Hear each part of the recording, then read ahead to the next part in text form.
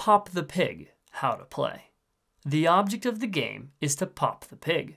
Place the hamburgers color side up on the table and mix them up. Place the pig on the table. The youngest player goes first, then play proceeds clockwise. On your turn, roll the die. Based on the color you roll, pick up the corresponding burger from the table.